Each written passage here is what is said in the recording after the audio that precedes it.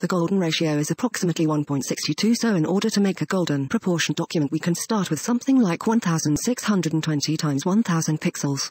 From that starting point it's easy to resize the document by choosing image size and keeping the constrain proportions checkbox selected.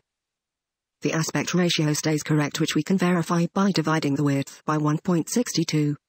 The result is same as the height of our image. To cut something using the golden ratio we divide it by 1.62. Let's make the rulers visible in order to drag a guide at the right distance.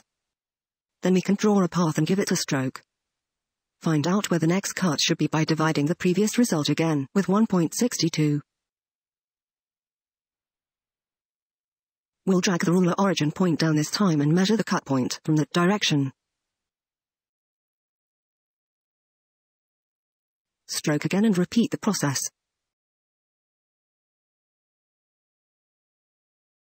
Finally we can draw a golden proportion spiral using eye boxes.